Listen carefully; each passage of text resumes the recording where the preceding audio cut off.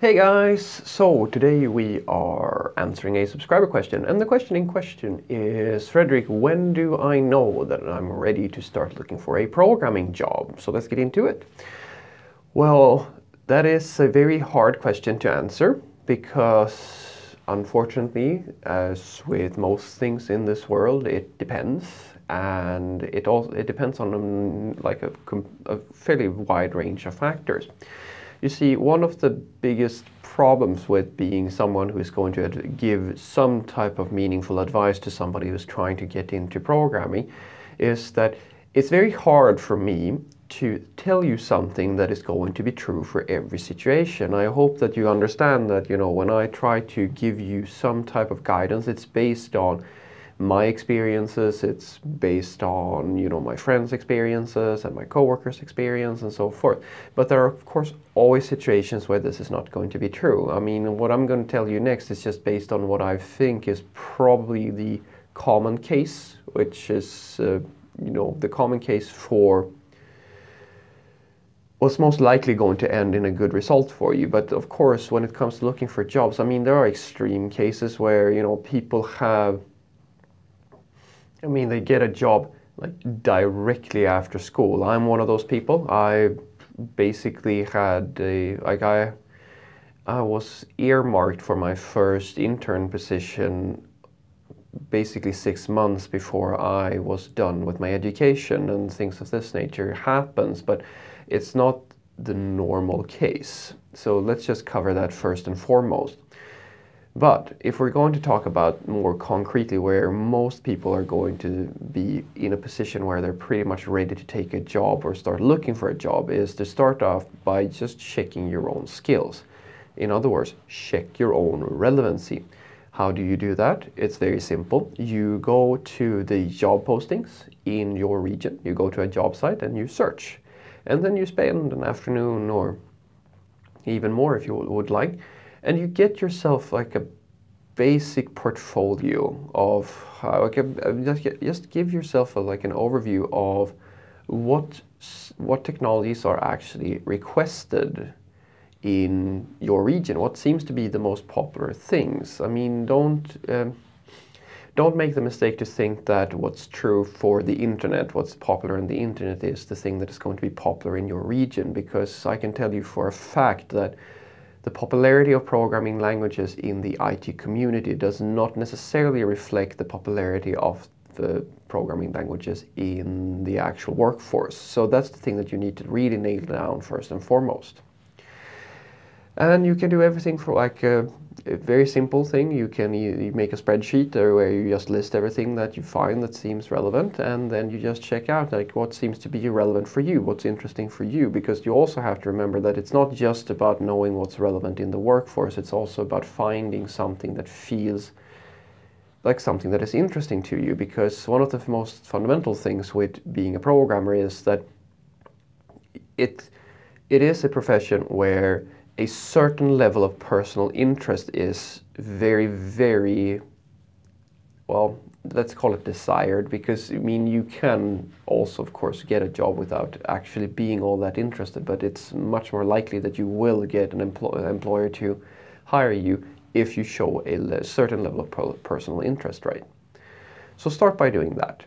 And then when you have a fairly high overview of what seems to be relevant, you're going to find that unfortunately, quite a lot of tools that are relevant are not necessarily listed on the job postings, because some tools are so basic or so core that they don't really mention them. An example is Git, like as version control. It is all but an industry standard to use Git for this sort of stuff.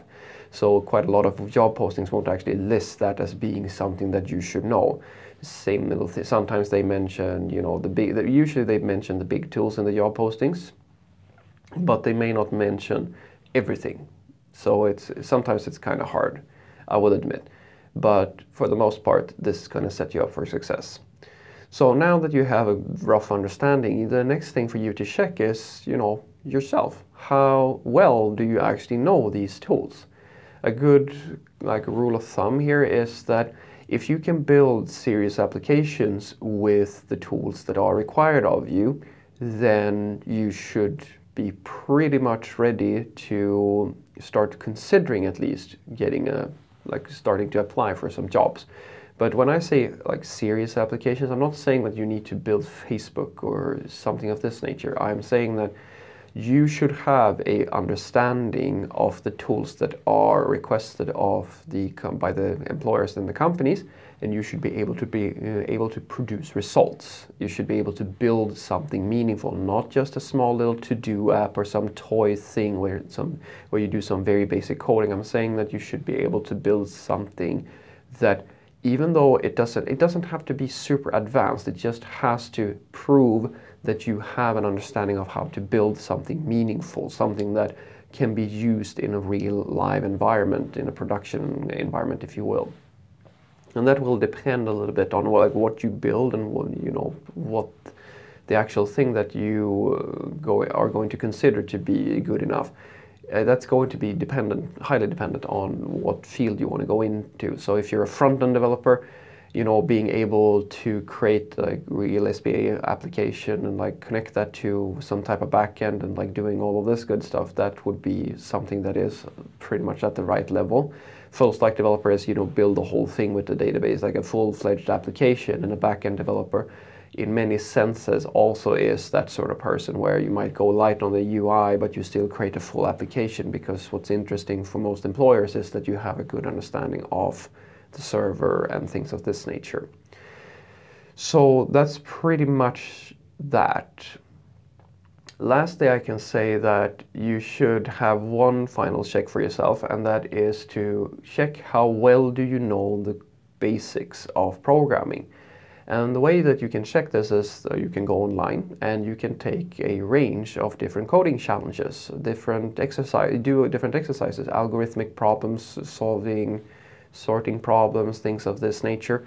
It is not the most important thing in the world for you to be able to do this for job purposes. It's in real life you are very, very unlikely to have to use quite a lot of these more advanced computer science concepts.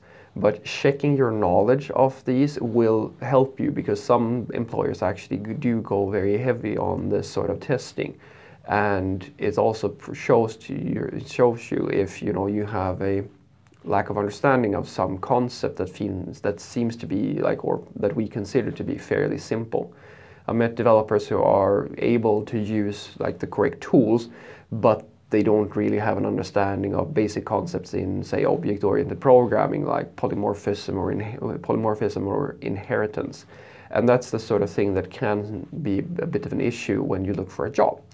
So what I want you to take away from this is that if you want to know if you're ready to go out and take a job or start applying to jobs as a programmer, first things first, make sure that you have relevant skills in the workforce. Go out on the job postings, look at what they are requesting, and make sure that you have a good understanding of these tools. And the way you check that is basically, can you use these tools to build something meaningful? Not something simple like a little Hello World application or a to-do application. I'm talking serious stuff, things that are actually value producing or things that could be used in a real environment. And then after you've done that, go back to basics and make sure that you are testing out your ability to solve certain algorithmic problems just with pure logic, pure code, or just building algorithms, if you will. Because quite a few companies are going to value those skills in you as well, and probably ask you about those sorts of things in an interview. So that's going to be my answer. Have a great day.